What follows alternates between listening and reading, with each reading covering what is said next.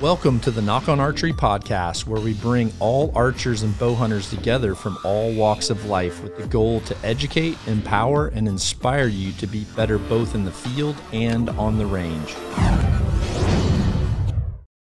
Hey, everybody. Welcome. Oh, nice, Darin. Hey, that's podcasting 2023. That's how it goes.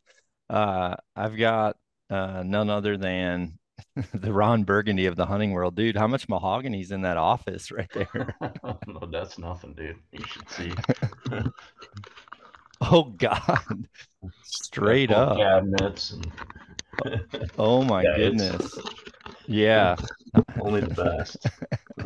French So, Corinthian leather, the whole 9 yards, man. For any of you listening, this is Darin Cooper, one of my OG tuning buddies and one of my OG hunting buddies. Darin and I actually started our very first hunting DVD pre-knock on DD bow hunting. And we were kind of honestly, it seems like we were one of the first that started to bring a little bit of tuning and education into the DVD world back when no one, it was kind of like cookie cutter monster bucks by everybody. And yeah, I'm going to give you a little lead in, Darin. So Darin was an engineer at HOYT. How long? Well, 10 years. Yeah, roughly 10 years, just shy of that. But internally, and then you still consulted for Zach and Randy still? Yeah, I still do a little. I mean, Zach and I are really close, so we do a lot of hunting together, and I get to look at the bows and spend some time on them, and give my 2 cents. And currently, you're pretty much I'm going to say a nuclear engineer. Am I allowed to say that? Not really. I'd have to kill you. No, no. I've done kind of all kinds of engineering, but I'm actually working for my father-in-law's company doing electrical work. But we did work on a big nuclear facility. Probably last time you and I were talking, but yeah. So doing a lot of project management type stuff, and yeah, still doing a little consulting work in the archery world, but yeah. Darin and Jason Fogg were both behind the original cam and a half system that came out by HOYT, which was, huge. Probably, I think that's when HOYT kind of, moved forward to Matthews during that era, there for a time. And certainly your cam systems really changed the HOYT platforms, because what I tell people is, people ask me all the time, like, what the difference is between the bows.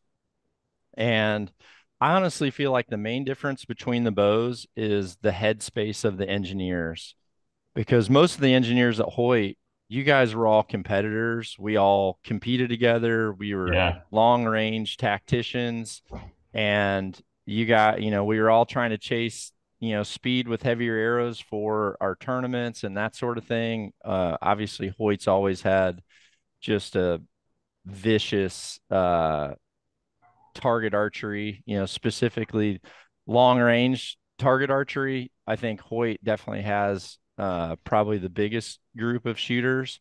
But I tell people, HOYT's engineers, you guys were very involved with that game. I mean, the HOYT engineers went to Reading every year. You guys went to FIDAs. You went overseas. You guys worked with teams.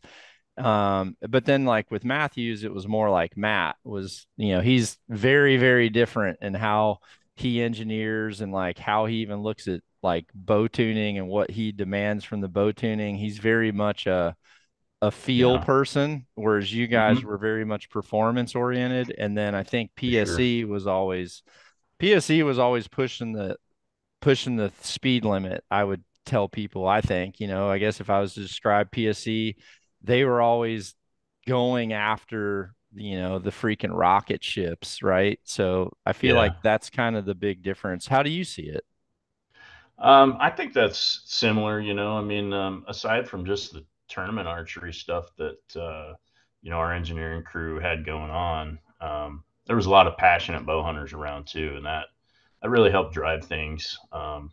aside from the tournament shooting, we're packing these things around the Elk Mountains The every Wasatch Front year. Yeah, the specifically. Wasatch Front, hunting stuff, definitely pounding the Wasatch, but just hunting the West in general. And so I think that lends a little different flavor to your bow designs. So we Yeah. we tended to be a little bit longer, making stuff maybe a little more shootable. Where Matthews and some of the Eastern bow companies, were focused a little more on the tree stand designs, and where maybe ultimate accuracy wasn't as critical on those hunting bows, but maneuverability and being able to shoot out of a tree stand was a little more focused. So there was that's always going to color your design a little bit, just depending on where you're hunting.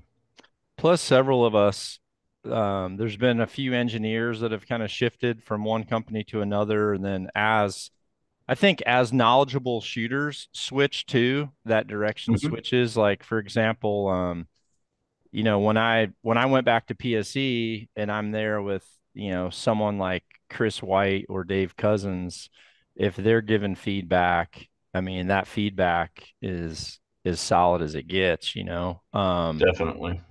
and those were people that at one time that were, external people giving feedback at Hoyt, right? That was kind of Yeah. entering all of our eras at that time. And we had a lot of us had really good tight relationships with the shooting crowd because we were there day in day out, competing with them, against them, all that stuff. And so um, I felt like that flow of information was as good as anywhere, and probably the best in the industry at the time, just because we were so in deep, traveling with these guys. And you were certainly doing that for Matthews, um, but when you came over to our side, and we had you and Cousins, and a lot of these guys that we just constantly had these dialogues with, had them come out, or we spend a lot of time with them on different circuits and stuff.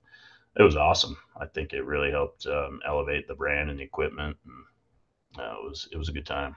So I have a few questions for you. We have not, like, FYI, we have not like prepped or anything for this podcast. I just called Darin and said, "Hey dude, let's get on and talk shop." So, Yeah. um and I value your opinion. I don't know if you saw, I did a podcast the other day with James Park, and James is sometimes when people are that smart, I know some people are saying I'd like to hear James talk more. There's certain people that are on a level where you kind of have to ask and receive. You have to like lead. Yeah. Darin's not that person. Darin is one of the ones that always is easily communicative at the party. Just So, lubricate my mouth with a few beers and let's go. there he is. You guys are getting him right there. So my question is, like, from a engineering point of view, how maxed out are we in the industry from efficiency on compound bows right now? There's very little that's left, man. I mean, we've been maxed out for a long time, and they keep eking, I mean, ringing that and ringing it, just a little bit more performance out of it. But, from an efficiency standpoint, we're over 85, 86%. And for mechanical systems, that's almost unheard of. Um, So there's still some energy there that, to be converted, but I don't know. I mean, there's some of it has to, be dissipated in the form of vibration and noise, which, is still getting better and better. Bows are still getting quieter. It's amazing, how far they've come even in the last 5 years. But as far as speeds and energy stored, they haven't changed dramatically over the last 10 years. I mean, we've been pretty well topped out. They've eked a little bit more performance out of these cams while making them still shootable.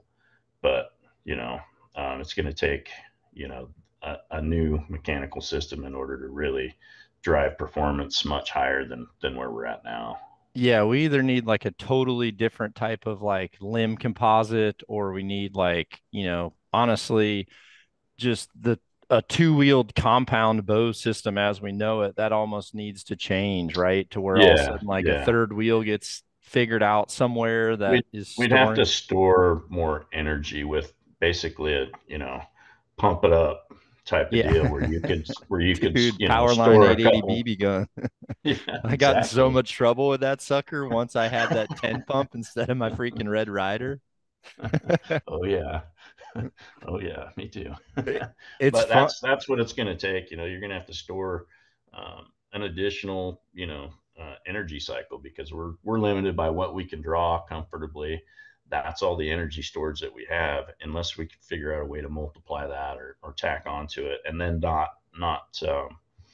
get excluded by laws and whatnot. I mean, at that point, aren't I mean, you're kind of a crossbow. If you start storing more energy than you put in with the initial draw, then that's crossbow land, and your definition gets pretty fuzzy. Yeah, So yeah. Well, and talk to people a little bit more.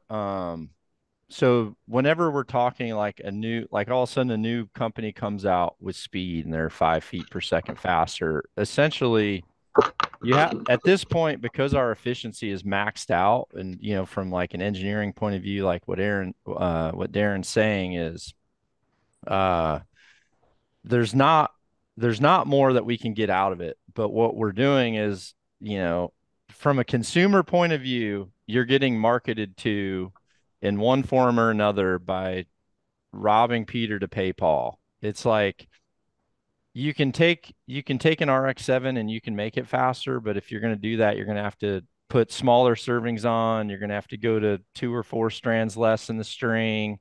Like you're shorten going the to brace height. yeah, you're You going to know, have to come up with a cam that's, the cam isn't as far off the axle. It comes in more to where now you've got more yeah, power stroke on there. But whenever we're talking like 5 feet a second, that 5 feet a second is going to be relative to, weight in the string, or it's going to be relative to power stroke.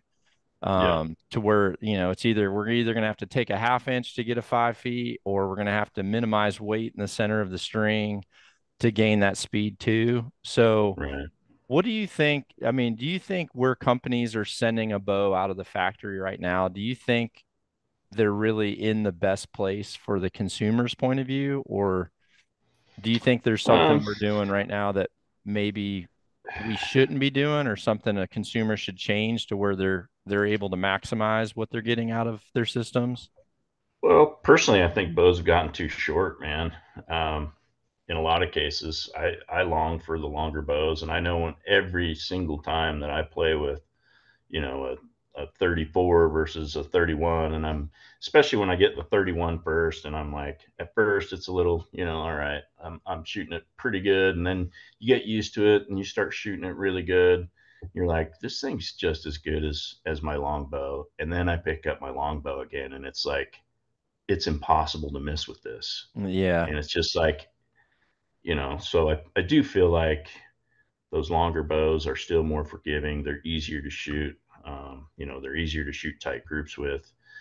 Um, However, they're also you may not need that for the hunting that you're doing, and maybe that maneuverability in that short bow is better for you. So I do feel like we've sacrificed in some ways shootability, but it's also they're purpose built for shooting out of ground blinds and shooting out of tree stands. It's a heck of a lot easier to maneuver a 31 inch or 30-inch bow. I mean, some companies are building them substantially shorter than that. That's not something I'm going to shoot, but I'm also primarily hunting out west, and where that typical shot for me is probably going to be 45 yards, and Yeah, I was gonna say 50 oftentimes yards. Yeah. 70 is that's like my favorite distance because nothing reacts. They just stand there and take it.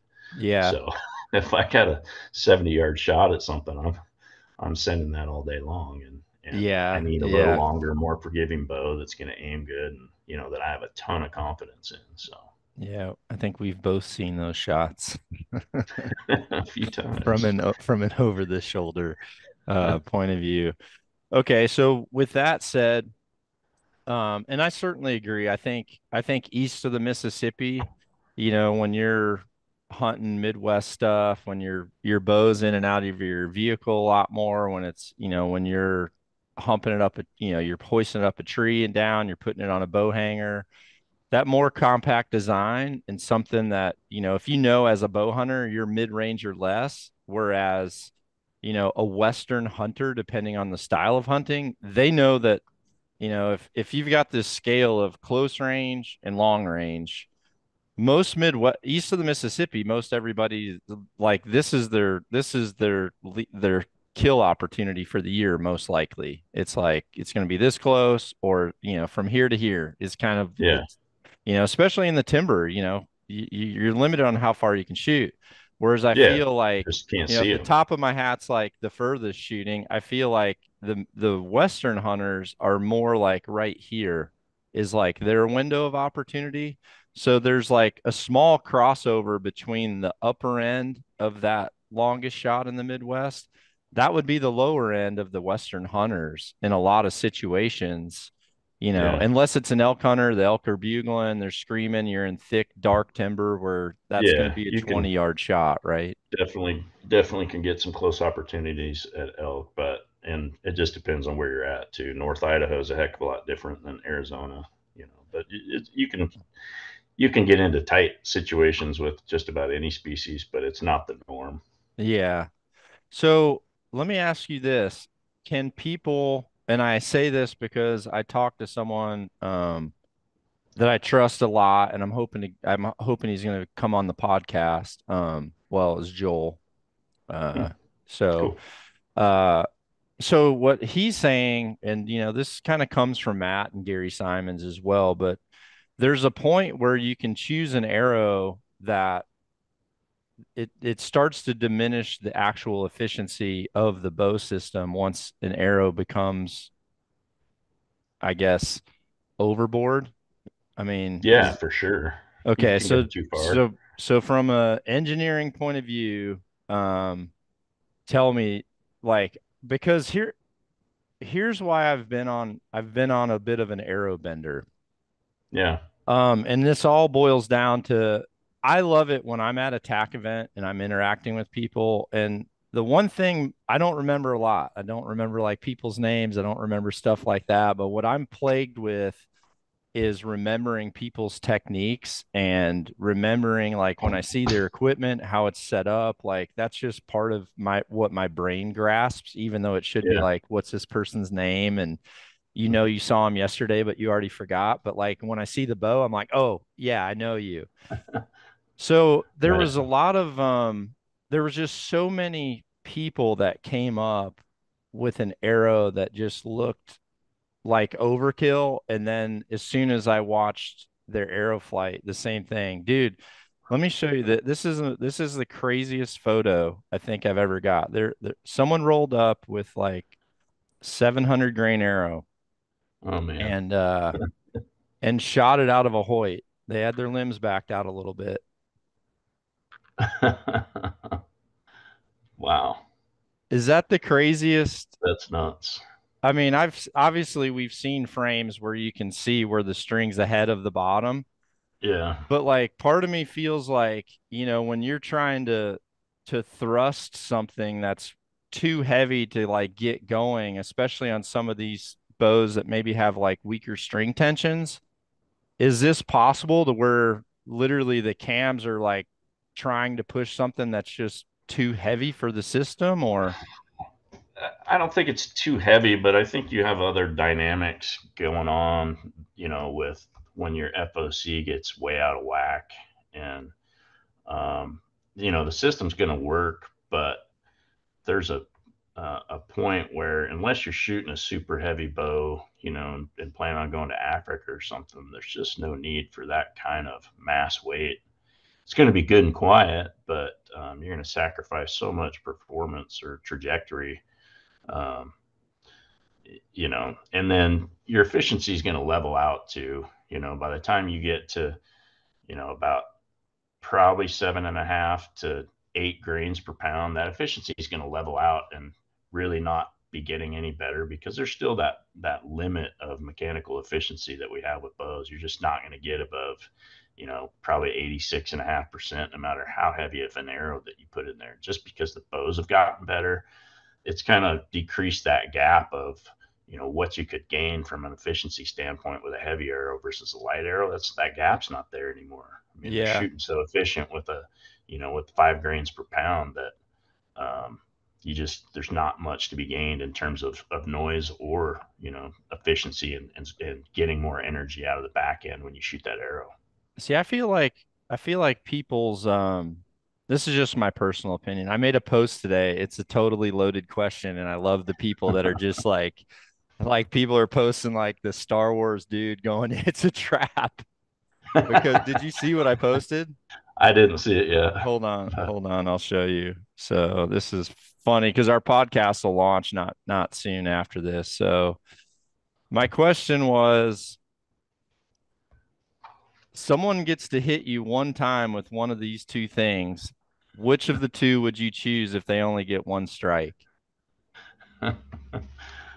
Yeah, I know what I'd pick, but Dude, I'm gonna let someone just hit me one time with a freaking knife. If it's through and through, yeah, but if someone freaking slams a hatchet into my sternum and walks away and even if it's in there 3 inches, I'm gonna be like, I'm not wiping this one off and there's no rags yeah, around to put in this thing. for sure.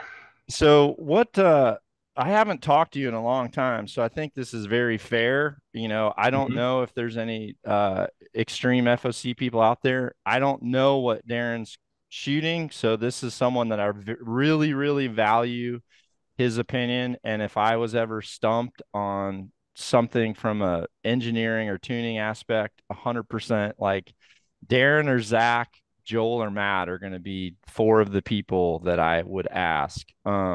So what is your arrow build right now? I am using the FMJ injection 340 with titanium and 100 grain broadhead. Oh, and you're shooting what poundage? You're shooting RX-7? Yeah, RX-7, running about 72 pounds. You're Um, like, all right, yeah, let me yeah. call it a 7.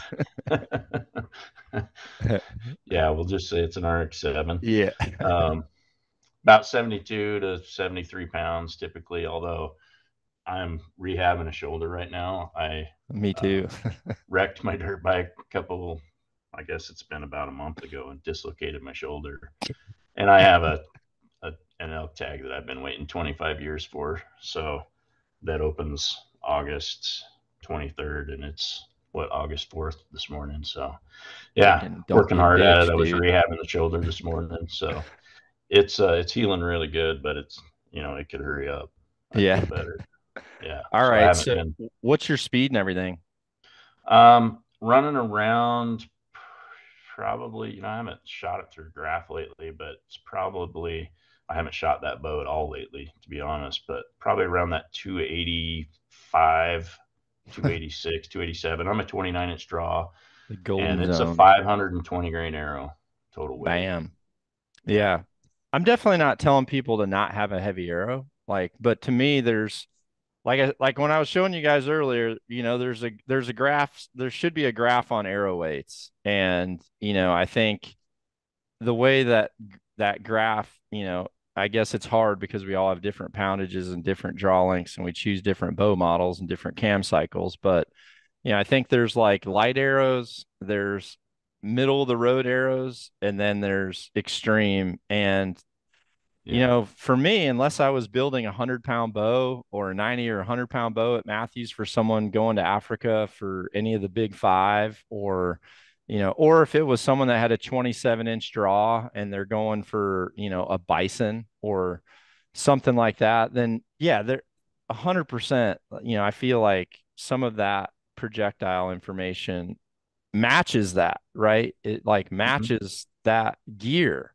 It's perfect For for sure. it.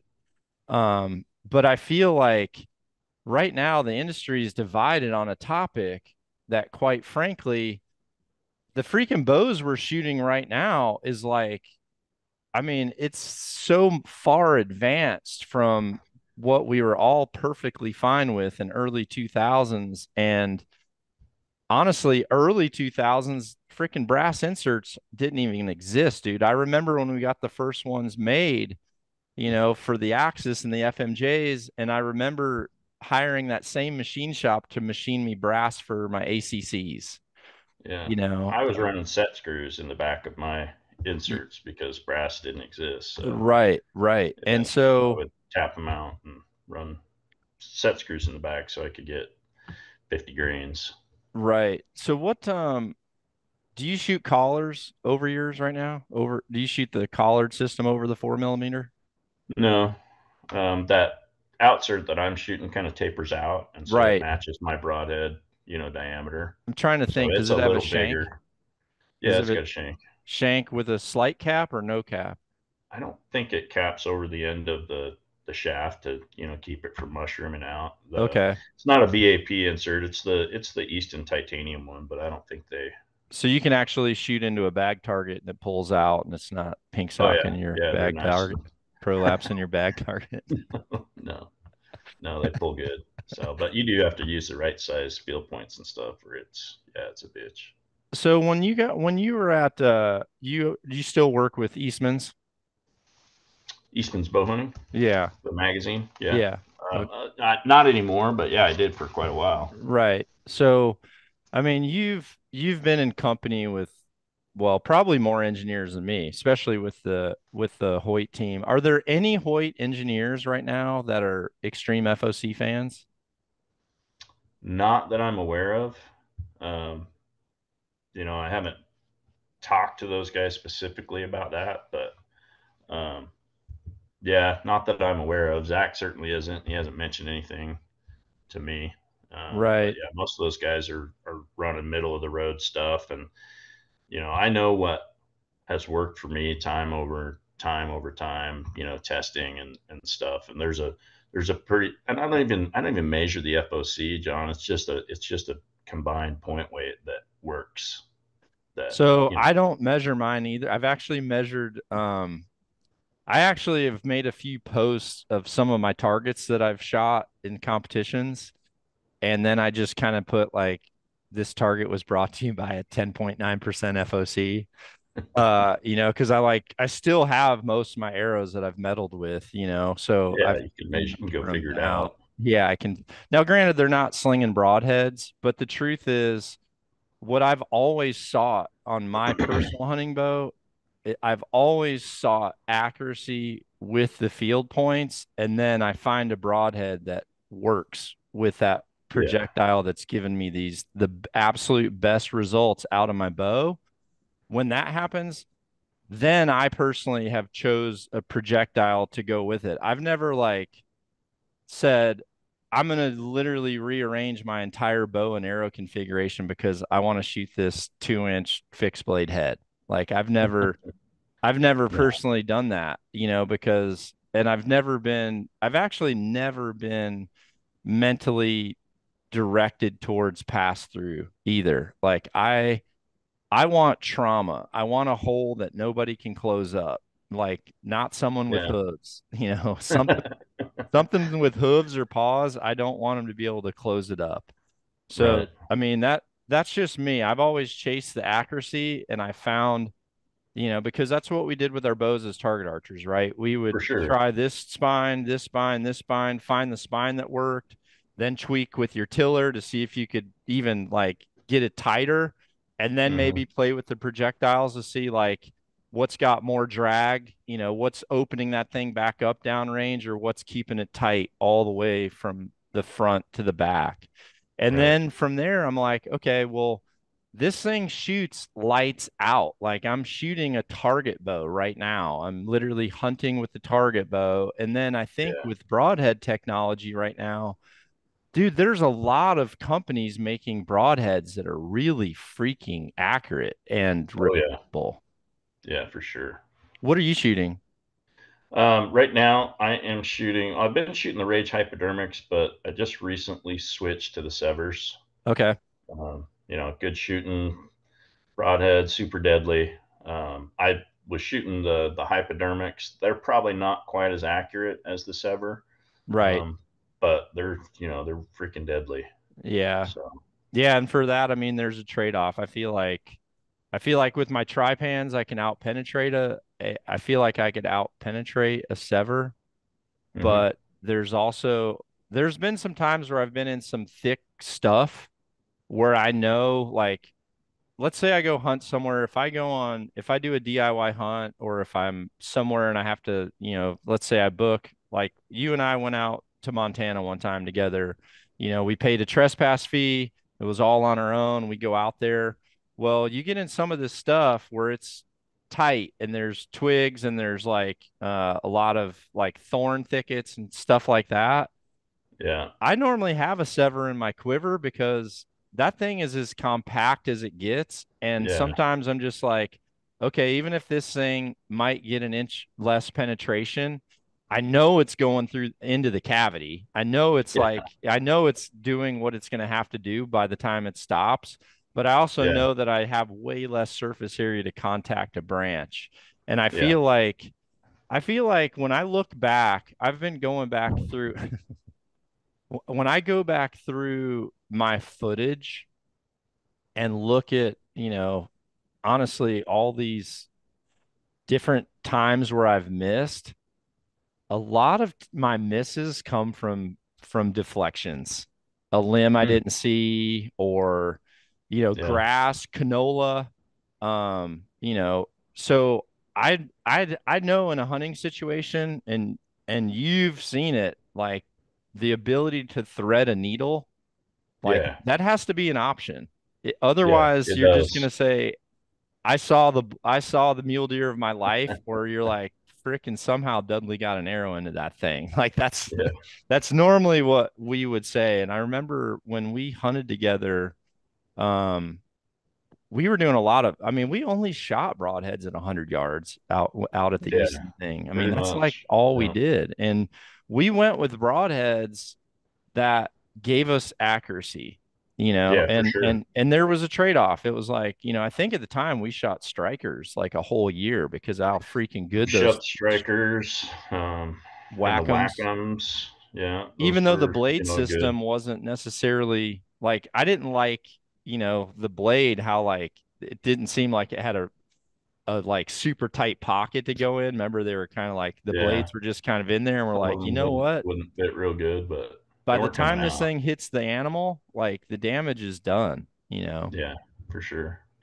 What's your thoughts on the need of a pass through?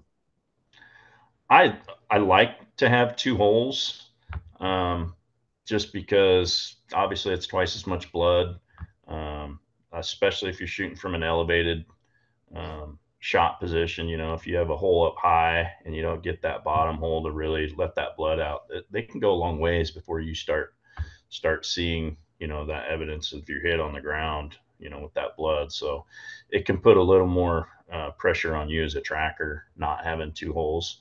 So I try to shoot a heavier setup just to promote that penetration as much as possible. Right. Um, but I don't go, it's not the most important thing. I want to drive a big hole, and if I have to take a shot on an animal that's maybe not the perfect angle, I still want to drive that arrow as far as possible through those vitals and get to the business.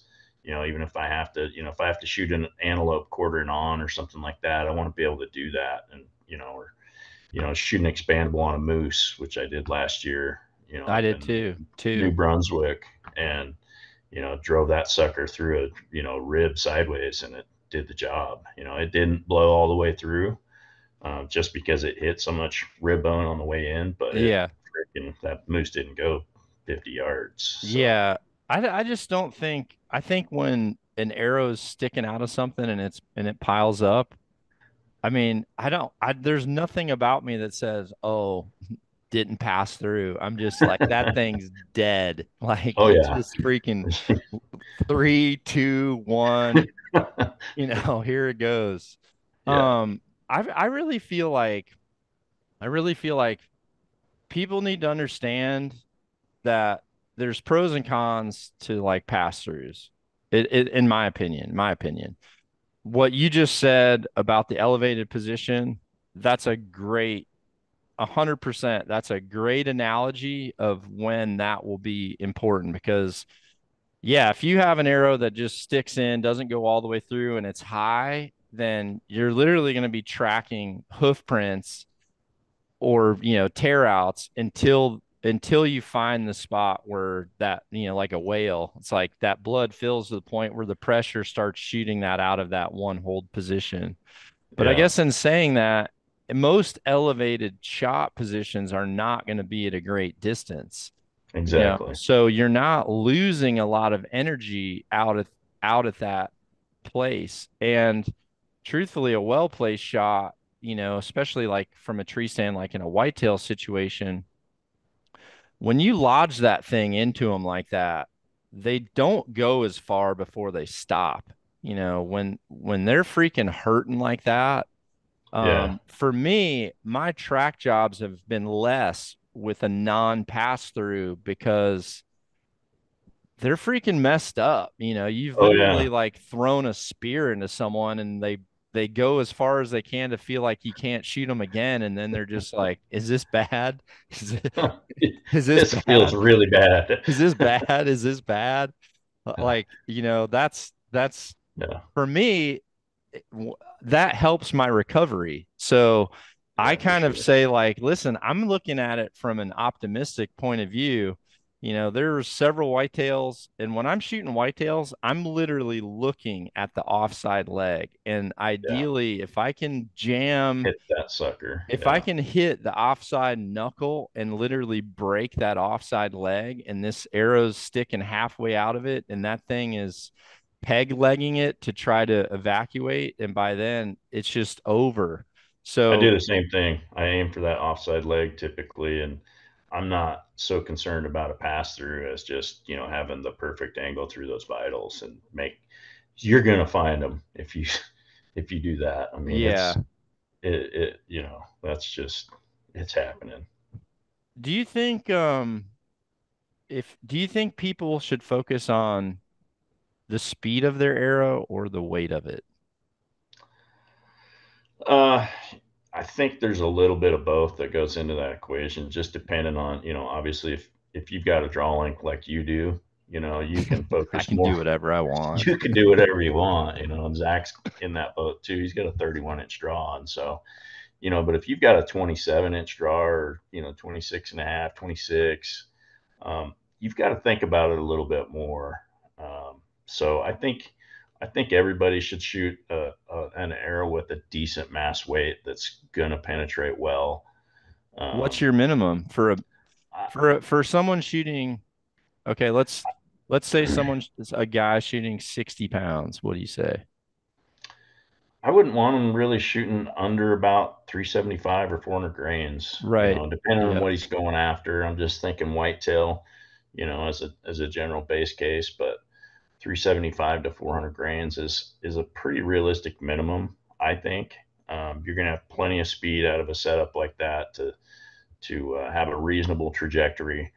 Um, but if it was me and I had a 26-inch draw or something like that, and I could only shoot 60 pounds comfortably and accurately, I'd probably want to be closer to 450. To just kind of get a little more speed, but still have a heavier arrow since I am shooting slower than what you and I currently do.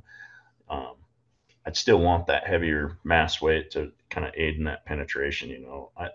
I don't want to be at either extreme. I just kind of want to be in that middle zone, and I want to shoot a combined point weight that's going to shoot really well with my broadheads and my field points. Do you feel like 450 to 550? I've never thought of it this way. I'm just now thinking of it. Do you think like 450 to 550 is another like kind of That's a minimum? sweet spot. That's like a sweet spot to where, Yeah. like, okay, let's say for those of you watching the video version of this podcast right now, I'm kind of holding my hands a foot apart. So let's say the bottom third of that could be people that are shooting 27, 28-inch draw.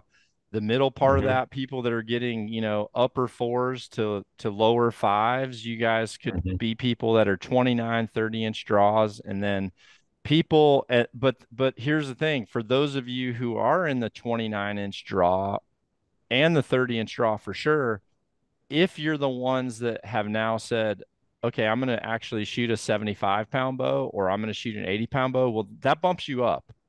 That Yeah, like moves you up to where naturally. now you're talking, you can definitely be shooting a 500 grain arrow. Like Oh honestly, yeah. anywhere in the fives, I think you're still going to have a really awesome setup. But, Yep. hey, I'm trying to think.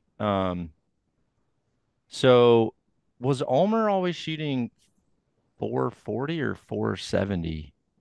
What was his I want to arrow? say it was. I want to say it was around that 470 mark. Okay. Yeah.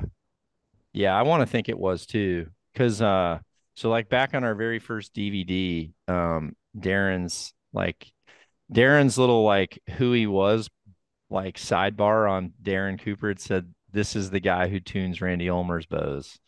Or Something um like that. Yeah. yeah, it was something like that. So I thought, yeah, because you're shooting, at least at the time, he loved the injections and he also Yeah. loved the 4 millimeter FMJs, and he was Yeah. shooting Ulmer edges. Hmm. So you guys should be pretty damn close in what you're shooting. So, Yeah. If I was shooting an AC injection, I would probably be in that 480, 470 range, right okay. in there. So yeah, Okay. with the FMJ, it's heavier.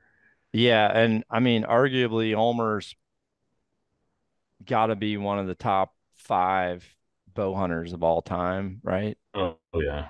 Yeah. I'd, So, I'd argue with you if you said different.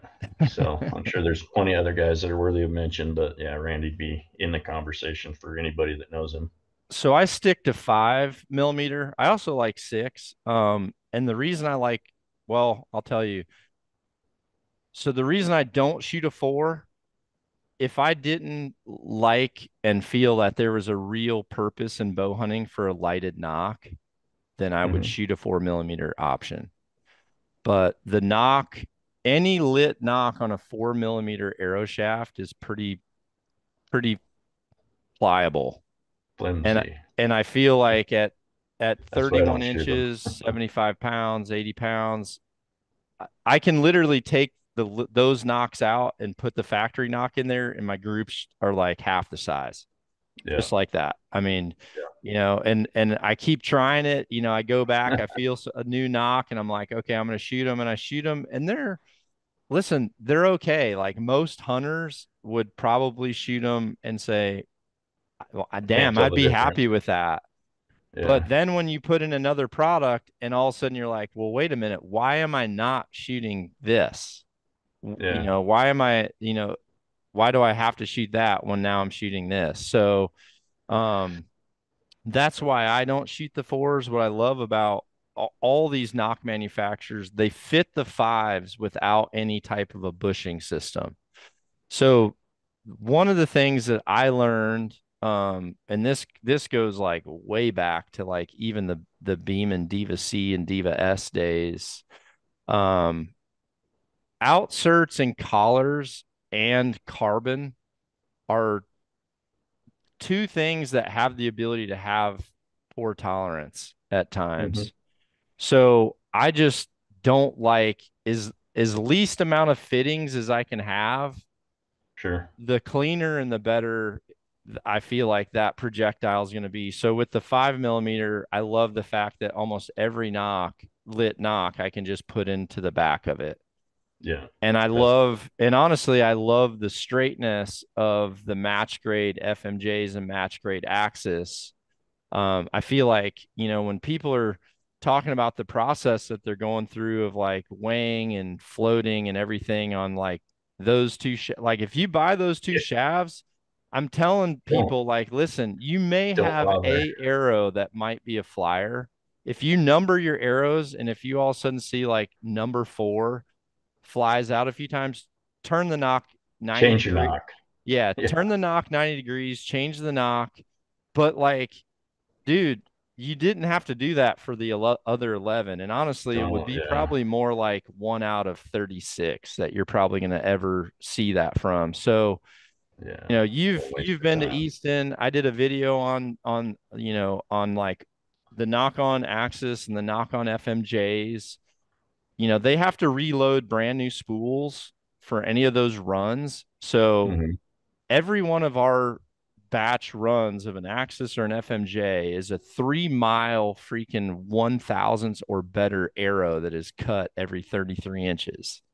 Like, Yeah. people, listen, we all, like Darin and I, and just 100 other target archers that are world class, world level people. Like, these are all things that we have spent time with. But once you realize the importance of when you spend money on a factory that's doing that for you in a match grade system, you're not needing to do that. That's wasted time of when you should be practicing. You should be focusing on bow grip. You Yeah. should be focusing on quality of your release, you know, your shot execution. There is way more important places to be spending your valuable time instead of like double checking a match grade arrow. Absolutely. Absolutely. It's, spending just a little more money on a quality arrow too from the get go is, I see a lot of guys that, man, they're so expensive though. And it's just like, you don't know how much frustration costs, dude. Yeah. Just, Yeah, it's you're like, going on a five don't, thousand dollar elk hunt and you don't know if one of your 4,000s or worse arrows that you've got in your quiver, like, you don't know where that yeah, thing's going to hit, especially when you do want to shoot a fixed blade head and you've put one on there, but you're not wanting to dull that thing because that thing's $30. So then you're just like, it says it hits like a field point. I'm just going yeah, for it. Next thing you know, you're like, why am I so far back? I don't yeah, know why I hit him in the neck. I must have hit something. You know, it's like, no, man, that that's just a recipe for disaster. You know, a low yeah, quality arrow, low quality broadhead that you've put together in hopes that they go to the middle. Even if yeah, it's extreme FOC, that there's no guarantee, you know, that that happens. Sometimes even yeah. worse. There's nothing more frustrating than not having a shooting system that will repeat. If you don't have a system that will repeat, you don't know where to start. You don't know what's wrong. And it just, man, I've seen guys tearing their hair out, and I'll just be like, let me tune your bow with one of my arrows. And then all of a sudden it's like, oh, consistency. Hey, we have something to work with. Put those in the trash. Yeah. Let's start over with this, or sometimes it's just like, when's the last time you changed your knocks out, dude?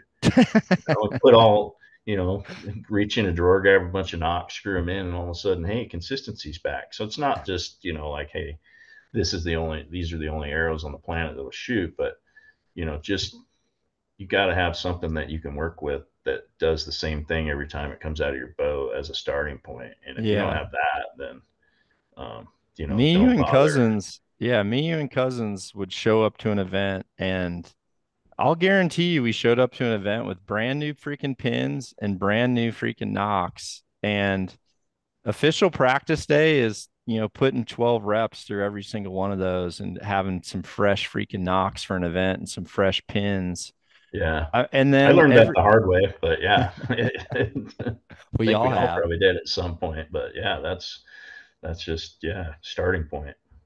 So if you had someone, what if you had someone and you were going to just get them dialed in and you were going to get a bow for them that you were going to just freaking Darin Cooper super tune, Hmm. what would be the process? Um, I would start by, obviously getting the right spine of arrow and all that kind of stuff. Eyeball the bow, get the Where rest would set you up. start for spine? Um, what? Give me a bow to start with. Okay, I let's go mean, with a person that's shooting a 28 and a half 70. 28 and a half, 70. I'm gonna probably put him in a 340. Yeah, it was Something me on too. Yeah, Yeah, something on the stiffer side of what the chart's going to tell you. Your right. chart might tell you you could get away with a 400 there, but probably a 340 for that guy. We're going to put 150 grains in the front, total combined point weight. Um, and then I'm going to shoot bare shafts out of it through paper first and make sure that, I can get a perfect pinhole from 1 foot to 7 yards. Once Okay. I've got that, then we're going to shoot some flet shafts through it and make sure that we've got perfect clearance, and I'm still getting that dart pinhole with 3 nice cuts through it. So you're And then gonna we're going shoot to a take it bear outside. shaft. You'll shoot a bear shaft before a fletched arrow. As my first tuning step, I mean, yeah, I mean, we might tune it but yeah, I'm going to shoot the bear shaft first and make sure Okay. I've got absolutely perfect flight with no fletching, um, you know, factors. And So then once are I've got that, we're going to make sure that hold that fletch on. shaft will I'm repeat. asking questions because I value Okay. your opinion.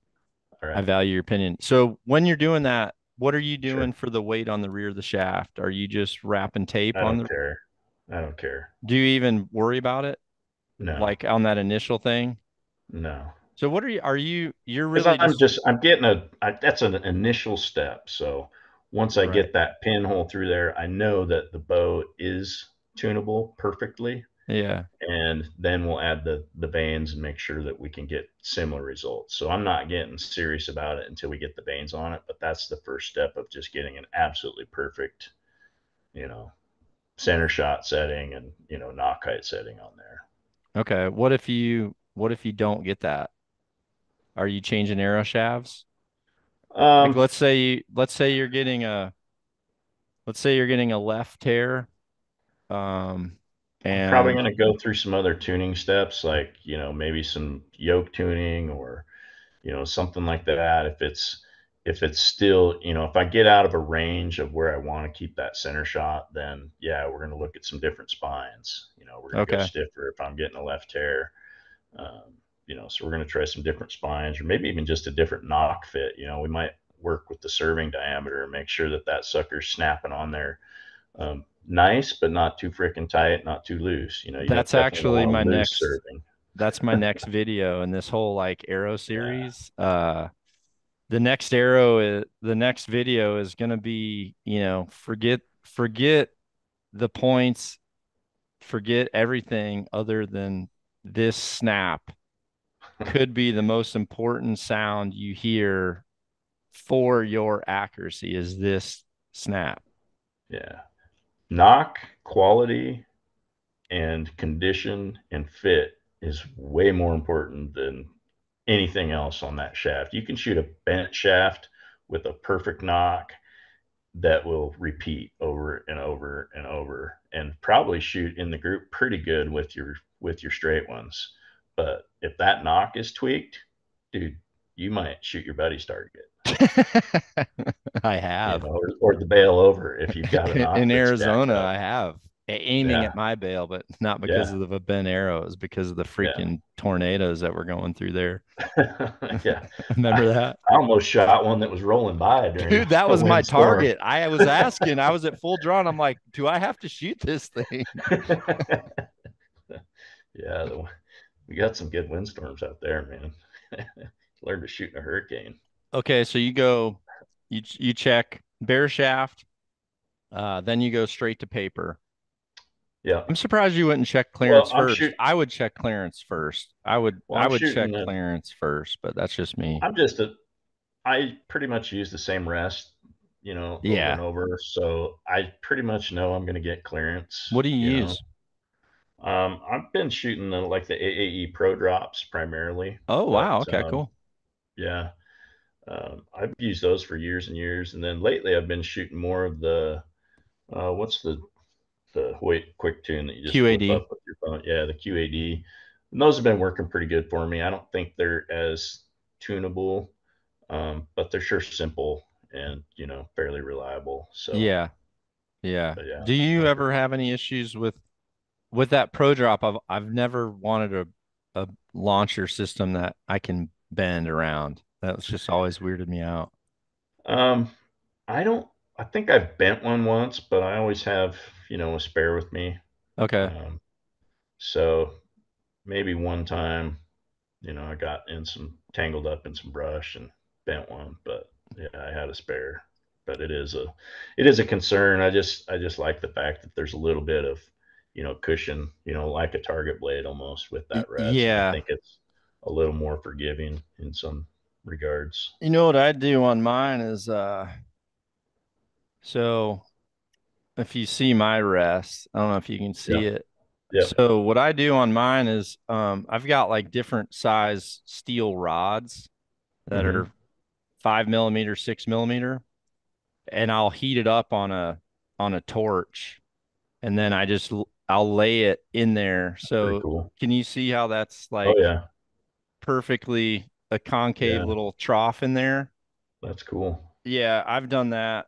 And a lot of people like get hypersensitive about like sound on the rest, but honestly, like unless you're drawing back like a full spaz, I feel like, you want a smooth draw cycle anyway, just for limited movement. I honestly can get away. I've hunted all year without anything on there. Some people get super weirded out about that, but I You're don't not running like any felt anything that on it or can anything. change. I don't, yeah, I've just Yeah, never wanted to I be able to agree. wear through it as I'm practicing and my knock's getting low or my knock height's raising because I'm wearing through that. That's just me personally. Yeah, no, I get it. I still usually do, but in fact, I'm looking at a picture on my other screen of my bow, and I've got that same rest on this bow, and I've got felt on it. So I usually do run it. Just it seems like if I'm in a high humidity or rainy situation, sometimes I'll get a little bit of chatter or a little Yeah. noise on there. But I do hate the fact that it does wear and change a little over time. So it's something you got to keep an eye on, and you will eventually see yourself shooting low. I mean, there's Yeah, no doubt yeah, about it. It's yeah. something you have to. It's a maintenance item that you have to keep track of when you're shooting a felt or whatever shrink tube. Yeah, But even the anything wearable. plastic will wear. So Right.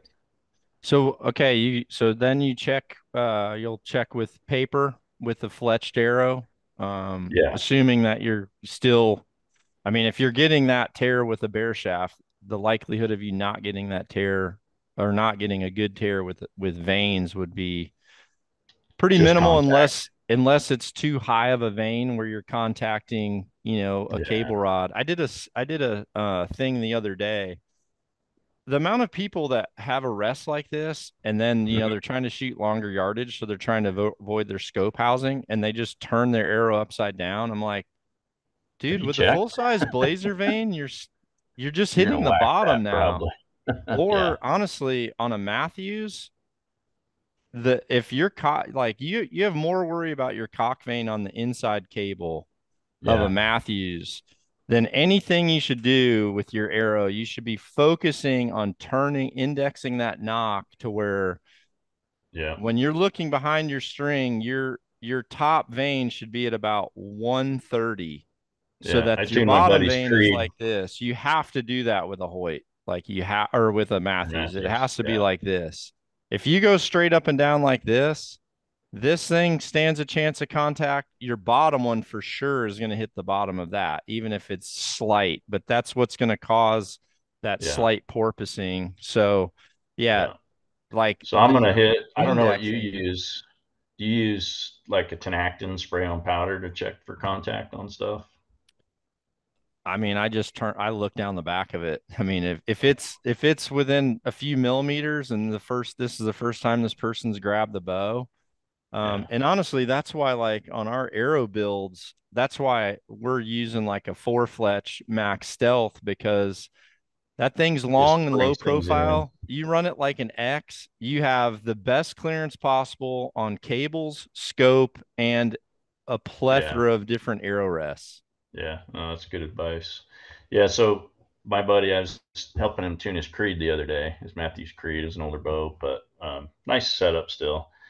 And I could tell just looking at his veins that he had a little bit of contact, but it was just hard to figure out where. And so what I do is I spray the veins with some tenactin like foot powder, and Right. then the rest and stuff too, and then shoot it not through paper or anything because you don't obviously don't want the veins hitting the paper and knocking the powder off, but it'll show you exactly where things are touching. And so we had to tweak that angle of his veins and get everything to clear good. And then all of a sudden, hey, we're getting consistent tuning results now, and it was pretty easy to dial this stuff in after that. But yeah, that's step number two is just make sure veins are totally clearing and doing exactly what that other shaft is penciling through the paper. I want the same tear with just three cuts. So Okay. All right. Then what's next after that? After that, we're going to go shoot it and see how it's grouping at long range, and it's pretty rare when a bow set up like that that's gonna shoot a perfect bullet from 1 foot to 7 yards. It's exceedingly rare that those it won't shoot a broadhead with the field point at distance. So Yeah. other than maybe a little bit of height difference if because there's a little more drag on the broadhead, but Yeah. that I would expect to see. But other than that, usually you get really good tune. If not, then you can play a little bit with center shot. If you're seeing some left and right, you probably have a little room to tweak that center shot. But generally, um, that's all you need to do. If there's more than that, then you can get into some more tweaking and whatnot, try some different things. But um, nine nine and a half out of 10 times, that's about all I need to do to get a bow to shoot really really good.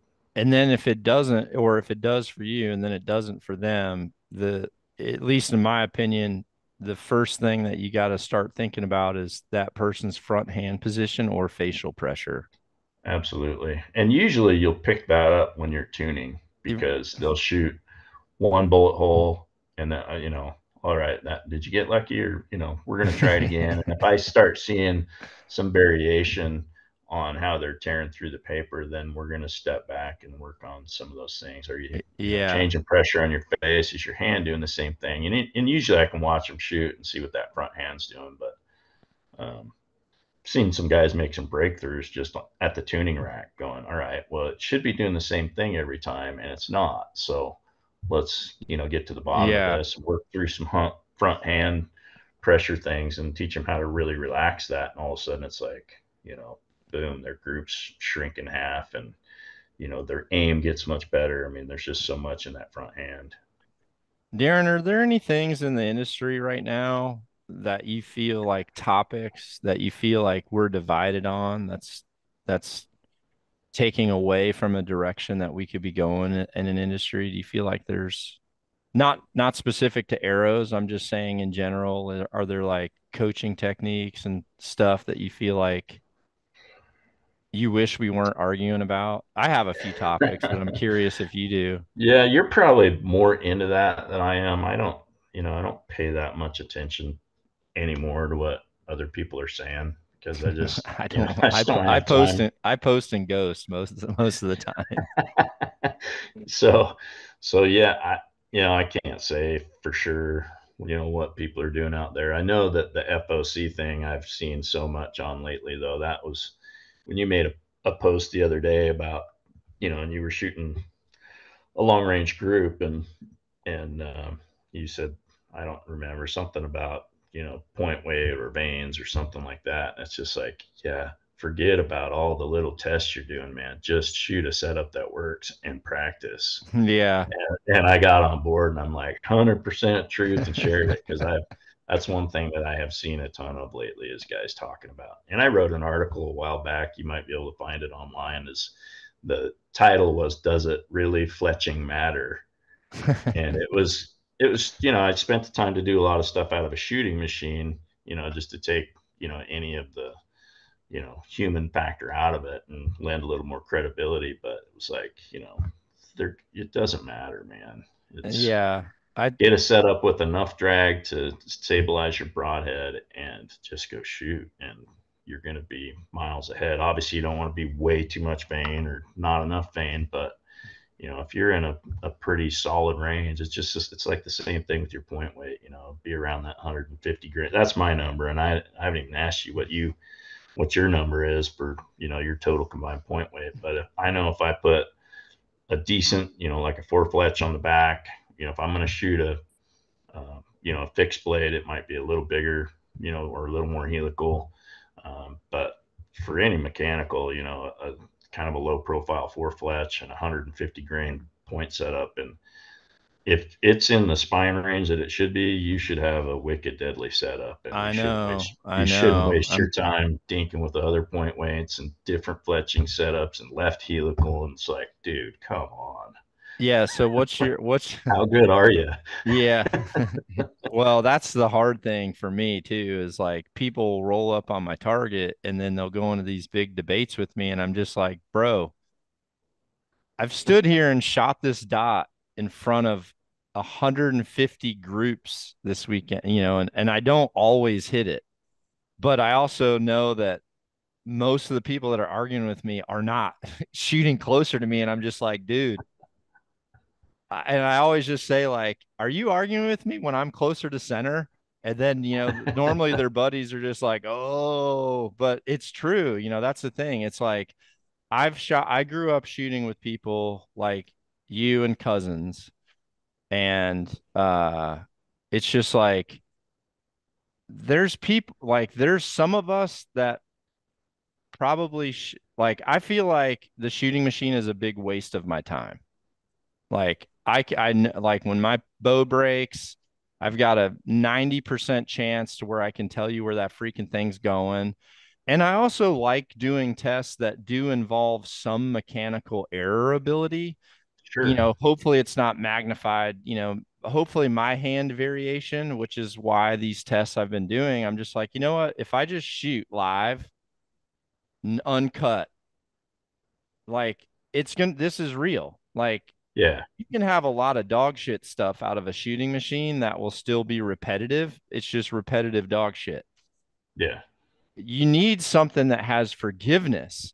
So the shooting machine for me is more of, if you're collecting data for speed or penetration, I feel like a shooting machine is a valuable tool for that. But when you're checking groups, I feel like especially if you have an elite level shooter, there's probably 100, I don't know, maybe 100 people I know of that are, fantastic shooters. Maybe 20 of those 100 that are still the same in pressure situations, and then maybe 10 that are at an elite level, which is, I think, where we used to be. Yeah. Me at 47 and not giving a shit if I get a freaking check. I'd be trying to figure out how to get an early flight home, dude, to get in my pool, you know. Yeah. Yeah. I don't have the drive or the, time anymore to do it at that level. It's a job and you have Yeah, to, for sure. so, Well, but I loved it. so I one of wish the I could things shoot like that still. yeah, one of the things I liked about the 6 millimeter, so I talked about the FMJ and Axis earlier. I like Hmm. how the knock fits in the 6 or in the 5. The knock will Hmm. fit directly in the 5. But what I really like about the 6 is, once you get to a 6 millimeter, you have the ability to make a much thinner wall. And you also have a bushing system that now is more like not an internal system where you have the Yeah. risk of tear out. So that 75 grain in the front of these like Sonic KEs that we have, I Hmm. tell people, I'm like, listen, you can shoot a 250 Sonic, 250 spine, which will let you go up to 80 pounds. You can put a 75 grain insert in it, a 100 grain head. That arrow with a lighted knock is like 509 grains at my length. That's a freaking damn good setup. I mean, Yeah. that's a damn good setup for $200, and they're freaking straight as hell. The Yeah. consistency's awesome. You do have the FOC, that some of the FOC you're chasing, but you also have an arrow that's freaking gonna shoot flat and keep your pins tight. That's the little Yeah. test I did yesterday. I'm like, listen, guys, what do you want your pin gaps to be? Do you want them like this, or do you want them like freaking West Side, like freaking, you know what I mean? Like, there's people with pins, 4 pin sight that There you like go. takes up their whole freaking thing. Yeah, you know. Or it kills me when I see people that are like, with this high FOC arrow, my 40 to 50s it's tighter because it's retaining energy at longer distance. I'm like, dude, you It's don't know how not. to center your shit up. That has Yeah. nothing, is Yeah. definitely not gaining energy Yeah. downrange. Like, without a Yeah. doubt, not happening.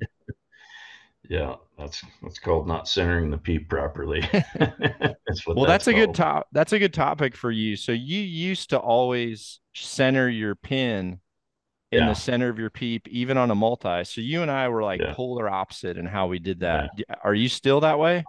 I have probably had more setups in the last 15 years that I centered the housing on just because I wanted a bigger peep mainly. And I There we think when you go. get to a Oh, that's certain right. peep, when you get to a certain peep diameter, um, it gets a lot harder to center an individual pin accurately. And I just think it made more sense to center the housing there. But I think last year I went back to kind of a moderately sized peep, and I was centering the pins again. I just felt like I was shooting a little bit better that way. Hmm. I So never can. I have to have the same exact picture at 6 o'clock on my bubble.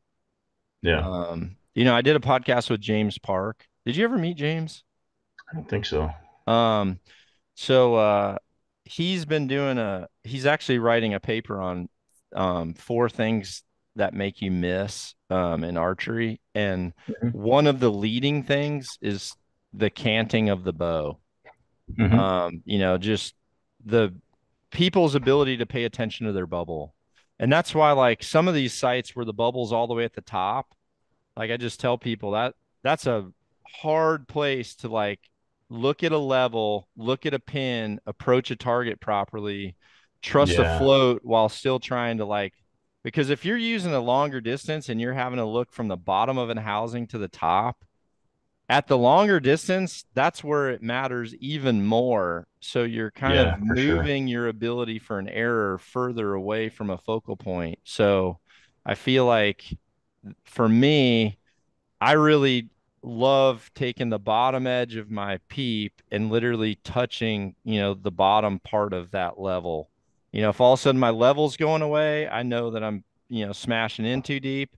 If the Right. longer distance, all of a sudden I've got like I can start to see that white ring. Well, now I know I'm gonna hit freaking 2 yards low. Yeah. Um, so that's how I do it. That's kind of what I found to help me be more accurate. Yeah, and I've had really good luck centering the housing too. It just yeah, I definitely used to be Well, center you the used to pin shoot a all the like time. damn near a target peep, dude. Yeah, smaller peep. I could just shoot it so good, and that was what I was used to. But there's definitely times, bear hunting and things like that, where you're always going to be shooting in low light. I mean, Right, most of your whitetail encounters still are at low light. I mean, so it's pretty critical to have a bigger peep to just be able to use all of your available shooting light. right. For, Um, all right. Well, I've got another question. So I actually had a pretty cool text yesterday from T-Bone. T-Bone sent me a thing, just said like, "Hey, dude, this video series is freaking cool. Just so you know, I'm totally on board with you on a lot of the topics." And he's like, "Some I'm not, but you know, for the most part, I love what you're saying." And so I value T-Bone's opinion. So I told him, I'm yeah, like, I go, dude, tell me what we disagree on, and he's just like, no, it's cool. And I told him, I'm like, no, I'm genuinely interested. Let me know what's going on. So, and he totally has a valid point, and this is a good topic. So he just told me, he said, he's like, I personally don't focus on FOC, but I also like an arrow that has some. And he's like, so I'm just not an advocate of the extra weight of a vinyl wrap or a four fletch. I would rather use that weight for my lighted knock to keep the hmm equation as good as possible. And I said, hey, dude, 100%. Like, I agree with you. I said, but then I told him, I said, here's why I've settled on the four fletch. I told him, I said, in years of looking back through footage, I said, what I found is that a lot of the animals I've missed or animals that end up getting wounded, normally because of a string jumping. I said, anytime the bow goes off and the animal just like casually is like looking to like, what's that sound? I said, anytime I can see on video their eyes locate the sound of an inbound projectile, at that time you've turned them into a fully freaking level 10 berserker string jumper. yeah, So like on antelope, when that bow goes off, a lot of times they're like looking, but if their head turns and then their eyes go up and they're hearing this thing coming in, well, now you're in a horrible position because, they can freaking jump through their own buttholes, Oh if yeah. need be. So I just told them, I'm like, I actually sent them a picture of like a sound chamber for, Hmm. what we had used for testing fletchings. And I just said, I've personally found that the four fletch in this configuration is as quiet as I can make.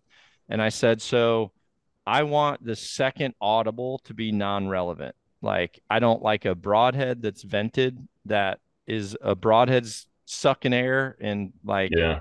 acting like a miniature deer whistle coming in. Oh yeah. I don't want anything like that. I feel like with three fletches or especially like, so I posted that picture of like that year. I think it was like that Alpha Max. I know I had mine like a year early with you, but it was Hmm. that year where I had the Alpha Max, and then McNeil was sending me all those arrows to test for what type of pre-fletch Easton was going to offer. So it was like all those different, spines and Right. shafts and everything that I was plotting. And so what I found was, and I won't mention the brand, but a short, very high profile vein that was very high profile. Right now, they're arguably a little bit risky on some of these new cable rods. They're pretty risky. Hmm. And even some of the arrow rests out there have, even though they are limb driven, they're out of the Oh way, yeah. They're tight. they're tight. Like people, Really listen, tight. they're really, really tight. And what I found was that vein had noise to it, even though it had very good productivity when it came to how things were grouping. Yeah. And so what I did to try to get rid of the sound was where the That tip of sharp this, point was that. I know the vein. yes. So I would nip that off with a pair of Yeah. fingernail clippers, Yeah. and the sound would change, but man, the performance would change too. Yeah.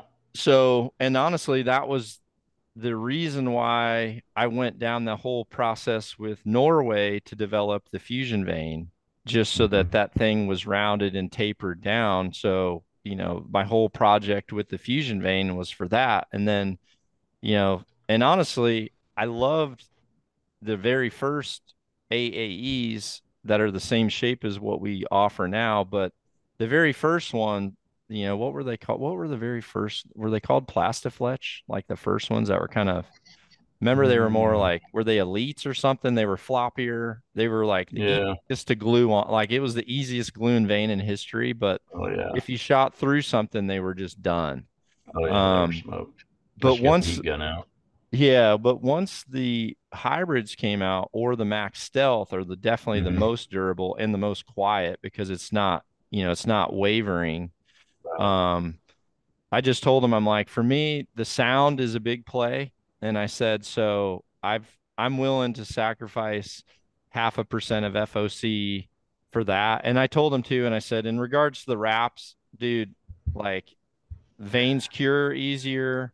Yeah. It seems like the adhesion's better. You don't have to rough up the shaft to where it kind of looks For bad when sure. someone gets a brand new arrow. So I just told them, like, from a business and audible point of view, that's why, I feel like we're finding a great middle ground to where the performance can still be the same. And so he just Yeah. said, he's like, yeah, dude, I get it. I'm just telling you, this is why I don't do that stuff. So Yeah. There's one other argument for three fletch, and that's just when you are shooting groups at distance, it's just one less vein to hit, and nobody likes fletching arrows that much. So um, there's that. you know what else I So told him too? So I had three reasons, and the third reason is because what I found with a fixed blade head,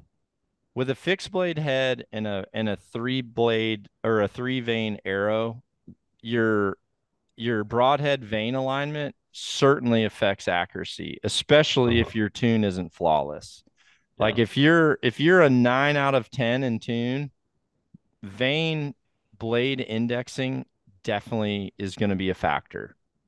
With four, I don't feel like that has to be a factor. I feel like that thing is like turning a wind foil. The broadhead is, following that.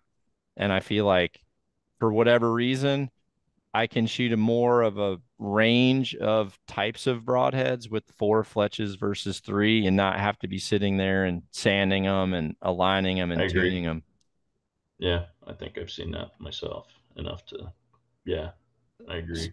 So that's pretty cool. What vein are you shooting? I think I'm shooting the Max Stealth. Okay. Yeah. Interesting. Interesting indeed. Well, so one thing I was gonna say that I hate seeing a divide. And actually I've talked to a few of our good friends that had an opinion one way uh a year ago, and now they're kind of changing their tune just because of how shitty it is to draw tags. So I was like 0 for 10 for tags. So I've got to buy, like, I'm like looking for landowners or last minute cancellations to fill my September up. Yeah. But one of the things I hated as a divide as a community was the whole, public land, private land thing. I've never liked Mhm. that. Just because there's going to come a time where not all of us are going to even draw. You're going to have to hunt some private land, or you're going to have to buy a landowner tag if you want to go, Yeah, if you want to go. So, for sure. and with that kind of ties into a pretty cool business that you started that I thought was such an awesome idea. So you have a business called Rent Guns and Gear. Actually, so we do have that business, but we also, I'm going to just go like rent Rent outdoor outdoor gear. gear. You changed it. Okay. Yeah, so we still have rent guns and gear just for renting the guns, the rifles. Um, but as you can imagine, uh, advertising on social media and whatnot with the word guns in the name of your company gets to be a challenge that we couldn't necessarily overcome. We were getting blackballed, and we'd get like not Y- enough, not enough, traction with our social media. And Yeah. that's a great way to advertise, and even Google and stuff. If there's gun in the word, man, you're going to be at the bottom of the search results. So we renamed the company, and we do most of our equipment under Rent Outdoor Gear at rentoutdoorgear.com. And that's, optics and tripods and backpacks and tents and sleeping bags and kind of all that gear that you need to come out west and hunt the backcountry. Yeah. So this is really cool for any of you listening. And honestly, like, there's some of us that we do this, we love it, we're totally comfortable with it. There's people that'll just throw a bunch of gear in a truck and freaking go out west. But there's also a lot of people east of the Mississippi, or a lot of people that are getting into archery because they heard it on a mainstream source, and now they're like, okay, where do I get started?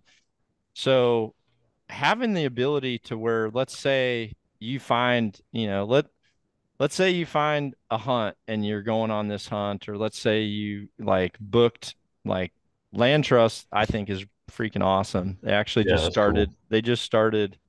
They just started leasing, they actually leased some property here in Iowa too. Cool. And I tell people, like, people are mad. They're like, well, we're going to have to pay to hunt any private land. Well, here's like a scenario that I've heard multiple times. And I've heard multiple landowners that have came up to their booth and who have like said that this, I would like to look at letting hunters come on my land because of. So here's an example. One of our neighbors, uh, the two kids, one of our neighbors, being one of the sisters, they inherited a farm that's in a trust, can't be sold. Hmm. So two ladies, two daughters to the dad that passed, two daughters inherit a farm that's in a trust that can't be sold. But the property taxes are $7,000 a year on this Yeah. farm, and neither one of them are in a financial position to pay for that thing. So this is like the perfect scenario of, here's a private farm in Iowa that a deer hunter, a local hunter, or whoever can pay to play per day on there, and until these people make enough money to pay for their property taxes, and then they'll cut that off. So I mean, this Yeah. is like an awesome situation because what's the other scenario? The other scenario is someone with cash, a freaking real estate shark, is circling the water waiting for failure of payment on that property, and they're going to Right. buy it, and it's going to become another, huge, whitetail property or whatever that's going to go to one person. Not everyone's going to use it. It's going to be Yeah. freaking locked up. So there's certainly like benefits to that. And in those situations, for someone to be able to like get on your website or call you guys and say, hey, I found an Idaho elk tag and I'm going to be going for 5 days. I've got, there is a ranch house there, but there's limited amenities. Right. I don't want to haul all this stuff out there. I've only got a Jeep Wrangler. I Mm-hmm. mean, dude, they could freaking like you guys could deliver a turnkey kit to that freaking ranch door, and when they roll Yeah, up, absolutely.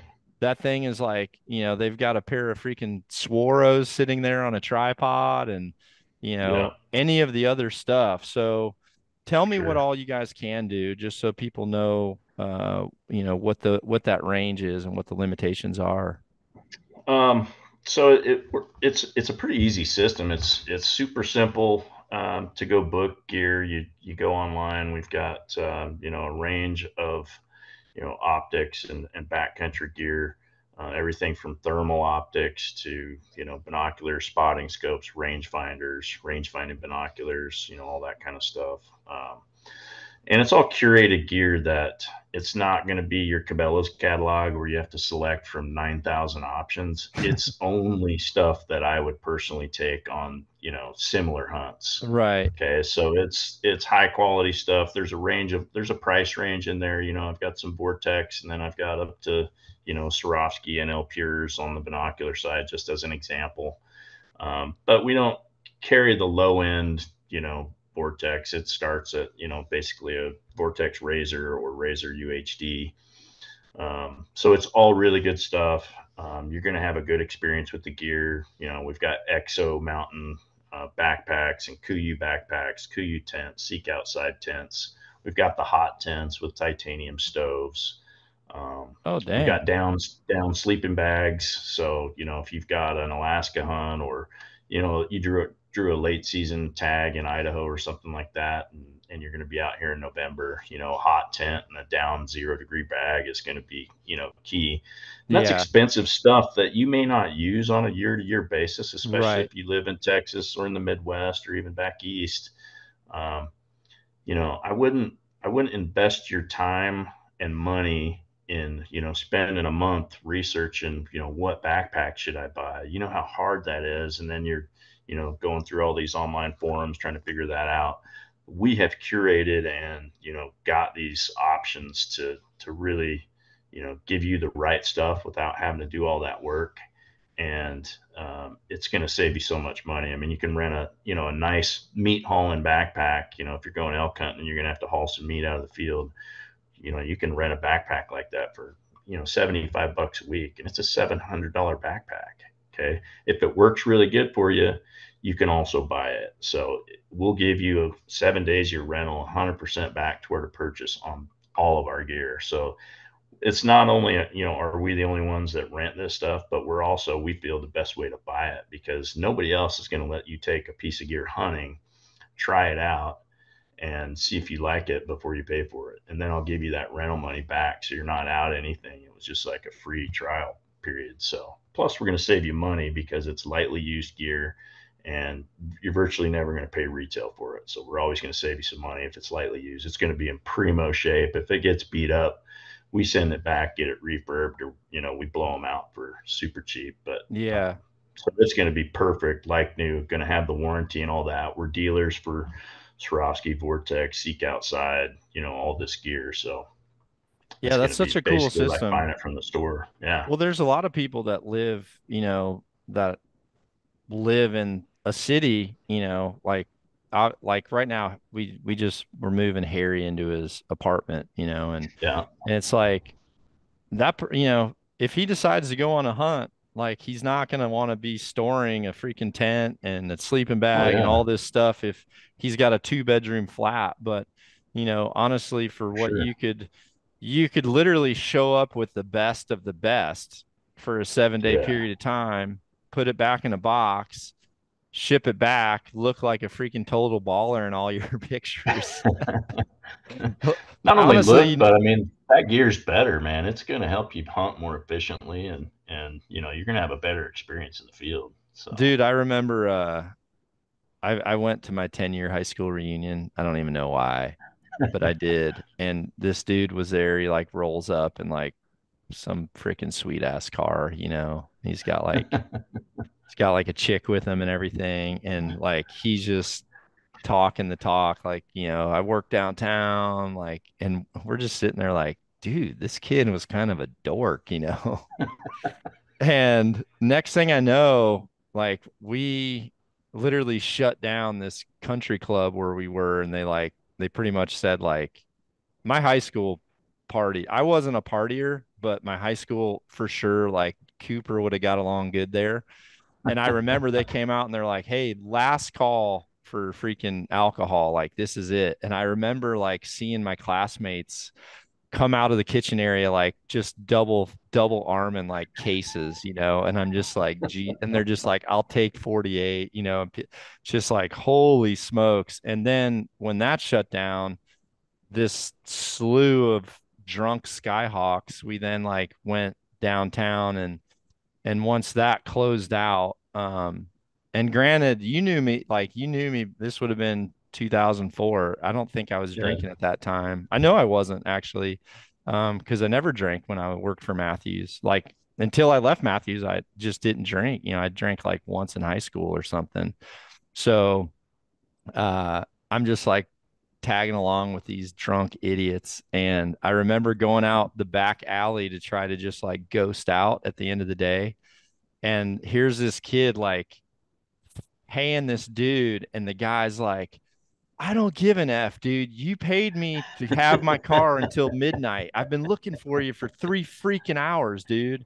And he's like, we're not done yet. I just need it like another 6 hours. And he's like, freaking pay me for another day, dude. And so like I knew this it. guy like literally rented some Porsche or something from like one of his And the buddies. girl too, right? Yeah, oh yeah, dude. Like there was no doubt about the girl, but like the car made you think like it's got real plates on it, like, you know, like, but yeah, totally busted, totally busted. Well, listen, dude, is there anything you want to say? Like, I really valued your opinion, and I felt like if you and I talked about this and I didn't know and I asked, it would be a very good yin and Yeah, for yang sure. to, when I For podcasted with sure. James. um, I knew there was topics where I needed to lead them in and everything, but then with you, I'm Yeah. like, I'm just gonna ask Darin what's going on, because I've always like you don't show up somewhere slinging dog turds down there. You like if you show up, you're Yeah, usually they're over gonna hit it. prepared. Honestly, that's what kept you from being on the podium all the time, dude, is like you freaking overtrained worse than anybody I Probably. knew. Probably, dude. Remember when we went to go to Sweden for the Worlds? I think I think our team trial was in June, right? Yeah, in Washington. Okay, so we had our team trials, and then I want to say the Worlds were like the end of August or something, weren't they? End of I think August. so, yeah. But there was 2.5 months there, and I remember you called me like right at the beginning of August, and by then it had been 6 weeks, and you're just like, yeah, dude, I'm freaking, you had told me that you had like carried targets out, you'd been freaking setting up Oh unmarked yeah. shots for like freaking 2 months already, and you're like, how's your training going? And I go, dude, my freaking bow case hasn't been unpacked since then. And I kind of looked at my watch and I'm like, we're about perfect right now. And I said, what are we, 21 days out? And you're like, yeah. And I'm like, yeah, I'll start training today. Because for me, I always needed about 3 weeks. I can polish myself. And I always had this thing about R&R. I'm like, if I take steps away, I come back in really hungry. I come back in hungry and I come back in focused. I remember when you showed up to Sweden and me, you and cousins went to that practice range so that we were kind of off the beaten path. You were Hmm. just like, I'm so burned out from shooting. And I Yeah, looked at I you and peaked. I'm like, dude, like get your shit together. We got a freaking stroke tomorrow at 8 a.m. Like, what are you talking about? Yeah, I probably almost peaked at the trials that year, but my biggest issue is I would get in this zone where it would be like, blinders on and just going through, and I would do something completely stupid like forget to set a sight or whatever. And I do that every day. I think that's what I did at the World Championships. I shot the wrong target, um, and I think I misset my sight, and that kept me off the podium there. But Yeah, we're a out of freaking triple podium would have been freaking baller, dude. We had Yeah, it. it would have been killer. That would Yeah, have been freaking dope, yeah, dope because I sauce right was there. lights out at trials, and I know I was shooting good enough at the worlds. It just, yeah, brain fart, Yeah, well, burn out. man, that was a freaking, there were some savages back then. I mean, Oh yeah, just straight up freaking savages. And that's what I tell yeah. people. People were like, how do you deal with like buck fever or, how did you deal with like, some of your nerves at tournaments? And I'm like, dude, we our practice sessions were freaking dog fights. They were, man. I mean, we shot some because there wasn't an arrow limit. Like I tell people this in practice, there's no arrow limit. Like there's times where you're just like, first one to miss is buying dinner and you just freaking shoot all day. And if you do miss one, you're like talking the biggest shit to the guy that's getting ready to go at full draw and just hoping he cacks one out so he can be back to par, start over. And that's what happened, man. So I Yeah, used to love those practice sessions. yeah, they were fun. Yeah, when Dave was living in Salt Lake, I used to really like training with him indoors, and we would, shoot head to heads a lot, and it raised my game like crazy. I mean, first 30x 300 I ever shot was head to head with Dave because it just forced me to Well, because like you had to. if I miss, this dude's beating me, and it's not happening. Yeah, yeah, yeah. I haven't talked to him in so long. I made a post the other day about the three of us, and I kind of said like, we all grew up during punk eras, and I was the non-partier of the group, and and I think At first. once I left Matthews and like Hoyt didn't care what I did, then I was just like, all right, let me try one of these Zimas and see what happens. Whoa, that's really good. Yeah, that was really good. That was really good. I was actually so we were up at Brighton for TAC Uh-huh. and do you remember that one day we went up and like we practiced, but dude, we like went up and like went up somewhere cool in the Wasatch to like make some shots and you had this like Yeah. I remember saying like, dude, my mouth is drier than a popcorn fart right now. And you're just like, bro, I got some freaking Blue Mountains in the back seat. And I'm like, what? That was the best tasting Coors freaking Oh I've yeah. ever had. I think I had two, dude, and I was freaking just buzzed hard. The mountains are blue Yeah, at they were. 10,000 feet. They were. They Yeah. were. I tell people when people ask me like the best I've ever shot. So the best I've ever shot was that bow that you and Zach built me the time where I had left Matthews, but I didn't like Hoyt didn't really want me in the building yet, but I didn't want to go in Hoyt's building. So I'm just like, I need to, before I make any decisions, I need to know how these bows shoot. So you Yeah. guys built me two bows. Yeah. You built me that one bow, and which I think was a ProTech with 3500s on it and like some like miniature spiral cam or something. And I mean, it was the best I've ever shot a full FITA. Like I've remember I've got that face, Yeah. and what's weird is, I think I shot I mean, it was like a 1428 or something stupid.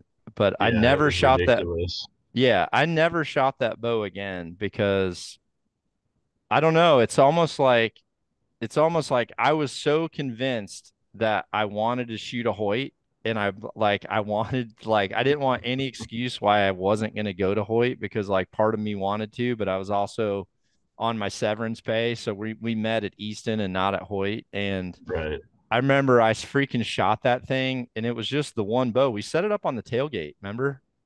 I Hmm. think we built it like it was on your tailgate or Zach's, right by Yeah. the Easton fence. And then went out there and just freaking slung down some of the craziest shit I've seen out of myself. And then I'm just like, all right, dude, well, this conversation's over. I'll see you guys in 2 months. Yeah, I remember that. That was nuts. Well, have you ever played with one of these, dude? I haven't. I have This thing not. is freaking awesome, dude. I take a lot of pride in this sucker. This is a Yeah, beast, dude. It's a beast. Um, I'm sure. you need to play with one. It's surprising. It shoots really good. So, well, thanks so much, dude. I'm gonna let you Yeah, man. go, and I want to get this Cool. sucker posted up, but let people know where they can find you, Darren. Yeah, let's you guys can find us at rentoutdoorgear.com. On Instagram, we're at Rent Outdoor Gear, and then on Facebook, I think we're at Rent Hunting Gear. So, and then you can also find me on Instagram at Darin_Cooper, DARIN. So, yeah, definitely check out the gear rental. Like I said, we don't just rent it, we sell it. So if you're in the market, another cool thing that we do, just mention real quick, but if you're torn between, hey, do I want a Leica binocular or a Swarovski, we can rent them both to you for 3 days. You can try them both out.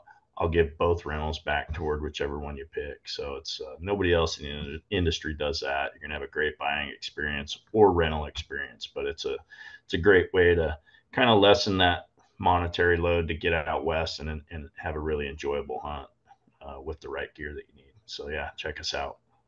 Cool, dude. Thank you so much. I appreciate it, Darren. I miss you a ton, dude. Yeah, me too, buddy. We need to hook up and do a hunt here soon. I Thanks for know. having Well, me my on. legs are just as long, bro. You better freaking get your shit You know, together.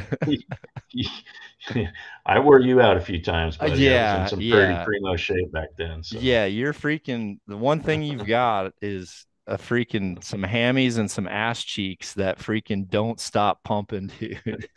Like you got two pistons that just climb nonstop. Yeah. the diesel that could. Low and slow, dog. You freaking just grind all Yep. day. Yeah, Well, on thanks, flat buddy. ground, you're a nightmare though. I hated keeping up with you. All right. See ya. Sounds good, buddy. Thank you. Be sure to check out knockonarchery.com for our full line of custom designed products, as well as free in-depth education and bow hunting entertainment to help you shoot at your best.